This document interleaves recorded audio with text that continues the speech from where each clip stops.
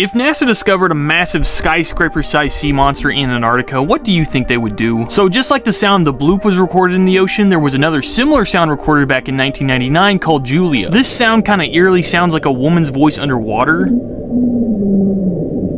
It was so loud that it could be heard for over 3,000 miles. And while scientists say it was likely just an iceberg rubbing against something, others speculated it was something way more interesting. Some claim that at the same time the sound was recorded underwater, a massive satellite got a picture of a shadow 2 times the size of the Empire State Building moving near Antarctica. However, it's said that this satellite image is just like a conspiracy or misinformation, which I love spreading. But anyways, if you want to hear more about Antarctica monster myths, I just did a longer video on YouTube about it. Go check it out.